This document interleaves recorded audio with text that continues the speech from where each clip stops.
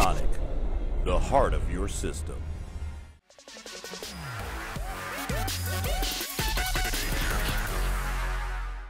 Alright guys, Dominic here for Kit Guru, and this system beside me is the MSI Trident X.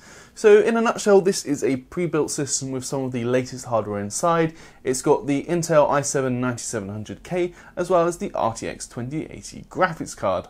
Alongside that, we also have a Z370 motherboard. There's 32GB of 2666 MHz DDR4 memory, and in terms of storage, we have a 512GB SSD with a 2TB hard drive, and rounding that all off is a 650 watt 80 plus gold power supply. So for £2,699, is the MSI Trident X worth buying? Well, we'll start off with a look at the design, and the first thing to note really is just how compact this system is. It actually measures less than 13 centimeters across, it's less than 39 centimeters deep, and less than 40 centimeters tall. So here you can see I've compared it to the Xbox One X, and while it's not quite as compact across every dimension, it's definitely in the same ballpark. So considering actually the really impressive, the quite fast hardware inside this system, it is actually really compact considering the hardware you get. While we're also talking about the kind of exterior of the system, it is worth noting there's actually a choice of side panels for the right hand side of the system. So by default, this kind of plain steel panel, that it still has ventilation for the CPU fan, but relatively standard plain steel panel that comes on by default. But if you want, you can actually switch this out for a tempered glass panel. Not only is it a good looking tempered glass panel, which I like, but it's actually attached by a hinge, so you can open and close it just like a door. So obviously if you want to get inside, maybe tinker with something pretty quickly, it's a lot easier to do than having to unscrew the side panel. While I certainly like having the choice of side panel, and me personally, I'd go tempered glass all day long, I really think it's an interesting decision that MSI's made the panel that is interchangeable. They've put that on the right hand side of the system. So for most of us, if we sit at our desk, the PC is on our right, so the right hand side panel of that is actually going to be on the other side, so we won't be able to see it. So obviously if you're a left-hander and maybe you've got your PC on your left hand side, you're in luck, but for most of us, I think probably it should have been the left hand side panel, which is the one you can actually switch out and put the glass on if you want. Before moving on to talk about the internal components though, it's just worth looking at the I/O. So starting with the front panel, here we've got, the main things are two USB 3.1 Gen 1 ports, one's a Type A and one's a Type C, while there's also a single Type A USB 2.0, as well as our audio jacks. On the rear of the system now, from the graphics card, obviously we get the standard RTX 2080 video output, so that's 3 display ports, 1 HDMI and 1 USB-C, whereas from the motherboard we get a total of 6 USB options. So 2 of those are USB 3.1 Gen 2, 2 are USB 3.1 Gen 1, and then we get another 2 sets of USB 2.0 ports. And also on the motherboard there's RJ45, there's a bunch of audio jacks as well as a couple of video outputs from the motherboard itself. So moving on to look at the internal components, the first thing really to note is the Silent Storm Cooling 3 approach that MSI has taken with the Trident X. So Silent Storm Cooling 3, it's a bit of a mouthful. It's essentially the idea that you keep your, your processor and your graphics card separate, the two hottest components in the build, you keep them in separate chambers, and that way they won't kind of heat each other up as they're stressed. So as you can see on the right hand side of the system at the bottom, we've got the CPU and motherboard area, whereas on the left hand side of the system at the top, this section here, we've got the graphics card. So we'll start off with the motherboard and the processor area. The motherboard itself is actually the Z370i Gaming Pro Carbon AC, so that's just a standard off-the-shelf ICX motherboard from MSI. The fact that it's Z370, not the Z390, doesn't really bother me. It would obviously be nice to have the latest thing, but obviously the difference in the chipset really comes down to just native USB 3.1 Gen 2 support as well as inbuilt Wi-Fi. So considering this motherboard has those features anyway, for me it's really not a big deal. The processor as well, as we mentioned, is the i7-9700K, which is 8 core 8 threads, whereas the 9900K is 8 core 16 thread because it has hyper-threading. But we're going to look a little bit more about performance later. Though it is worth noting this processor has not been overclocked, though still at stock it will boost to 4.6 GHz across all cores. Cooling that processor is a fairly average looking low profile cooler. It's got 5 heat pipes and a single 120mm fan. And just to the left of that, you can maybe just about see the two 16GB modules of DDR4 memory at 2666 MHz. The frequency I think is fine, it's obviously not the fastest out there, but it doesn't matter as much for an Intel platform as for AMD. The thing that bothers me though is that MSI has gone with these kind of ugly plain green dims, so you know there's no heat spread or anything like that. In fairness, you know, you really can't see them at all. They're obscured not only by the CPU cooler's fan, but also by the motherboard's 24-pin cable, so very hard to actually see the memory, but you will still know it's there, and for me, it is a corner cut to not bother putting some heat-spreaded RAM on there instead. Now, moving over to the other side of the system, we of course have the graphics card at the top. This is attached via a PCIe riser card, and it is the Ventus RTX 2080, which is obviously from MSI's own lineup. So it looks like a pretty decent card actually. I've not reviewed it, but it's a dual fan configuration and it also comes overclocked to 1800 MHz. So again, we're going to look at performance in a little bit, but worth saying, it looks like a pretty decent off-the-shelf graphics card. Just below that, obviously, because this is the rear of the motherboard, we've got a single M.2 slot, and this is occupied by a 512GB Samsung PM981. If you're not familiar with that drive, it is essentially the OEM version of the Samsung 970 EVO, which is a hugely popular NVMe drive. So it is again good to see that included in this system. And if we quickly flip back to the CPU side, we can see there is also a secondary 2TB Seagate Barracuda hard drive for all your mass storage needs. Before moving on as well, you can see this fan in the bottom corner. That belongs to the power supply, which is an SFX unit. And of course that is 650 watts 80 plus gold as we mentioned. Though on that note, it is good to see MSI has gone with 80 plus gold. The last MSI pre-built I reviewed, which was probably 2 or 3 months ago now, that was the Aegis 3, and that only had an 80 plus bronze unit, and I really think when you're spending this much money on a system, it really should be 80 plus gold at the minimum, so good job for MSI including that with the Trident X. Now lastly, in terms of design, we do of course have to touch on RGB lighting just before we move on to performance. So there's actually 3 different RGB zones for the Trident X. The first is the RGB fan on the CPU cooler, and there's also 2 little RGB strips on the front panel of the case itself, whereas the last zone is just 1 RGB strip just above the graphics card, and this is all configurable within MSI's Mystic Light app, which actually comes pre-installed on the system, so you don't even have to download it.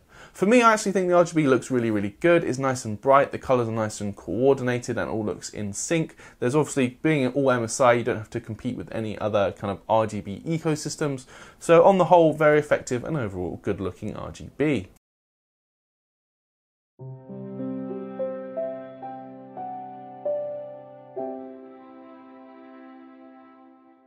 Now we're going to move on to performance, and as we mentioned, it's a stock clocked i7 9700K as well as a factory overclocked RTX 2080, which runs with an 1800 MHz boost clock. Starting with Cinebench, we can see the difference between the 9700K in this system versus the 9900K in the Asus ROG GL12CX, which I reviewed recently. The 9700K is about 600 points slower. However, if we look at 3D Mark and games, we can actually see the Trident X takes maybe 1 or 2 FPS lead over that Asus ROG system, and that's because the GPU itself is factory overclocked, whereas the Asus system used a reference clocked model. Now that also goes to show as well that 8 physical cores is more than enough when it comes to modern games. You don't necessarily need the hyper-threading. We can see actually that the frame rates are very, very good across all of the games we tested. For me, I think it's best for a high refresh rate 1440p monitor, although you can still game at 4K and the frame rates will probably be around the 40 to 50 FPS zone. So performance is all well and good as we really would expect from a system with a 9700K and RTX 2080. But what about thermals? I must confess, when I first got the system delivered to me, I thought with a relatively basic looking profile cooler, and considering how small it is, I thought thermals might be an issue.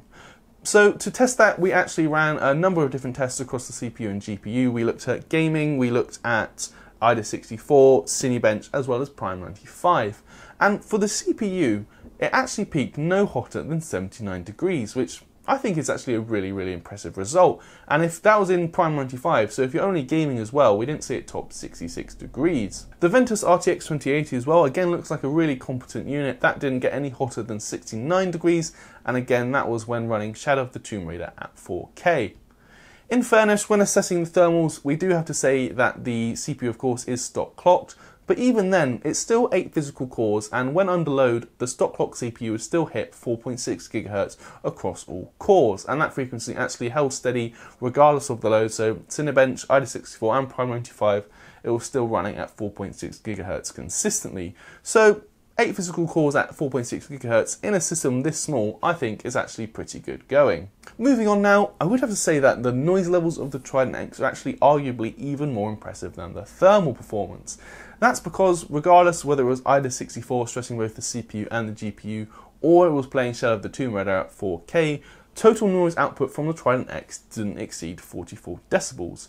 If we compare that now to the Asus ROG GL12CX that I reviewed a few weeks ago, that system actually peaked at over 60 decibels, and considering how much bigger it is than this really compact RTX rig, it's actually significantly louder as well. So MSI's Silent Storm cooling, you really have to give them credit here, it actually seemed to work really well, and the thermals are good and the noise levels are really impressive as well. In real world terms, if you put the MSI Trident X under your desk and started playing some games, you would barely hear it. It is audible, but it's actually very easy on the ears, it's not whiny at all, so overall the noise levels are very impressive. The last area to touch on is power consumption, and we saw this MSI Trident X draw around 290 to 300 watts depending on whether it was ID64 or Shadow of the Tomb Raider, and considering it's a 650 watt power supply in there, that means the PSU is operating at just under 50% load, so pretty much in the peak efficiency zone. It is worth pointing out though, as it's an ITX motherboard, there is of course no scope for SLI. So then, wrapping up this review of the MSI Trident X, overall I have to say it's actually a really impressive machine.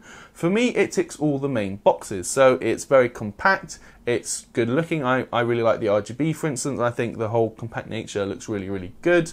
And it's actually fast as we would expect from the hardware, but it's also really cool and really quiet as well. So overall, you're getting a pretty complete package. If I had to nitpick, I would say there are probably 2 small issues I would pick out. For instance, the tempered glass side panel. For me, that is going on the wrong side. It really should be on the left-hand side of the case. And the second thing is the fact that MSI has still gone with the plain green PCB memory modules. I really think they should at least be going with kind of like plain black heat spreaders when you're spending this much, although as I mentioned, in fairness, you can hardly see it because the memory modules themselves are very well obscured by the other hardware in the motherboard area. The biggest issue for this MSI Trident X, however, is pricing, and that's because it's currently out for pre-order at £2,699.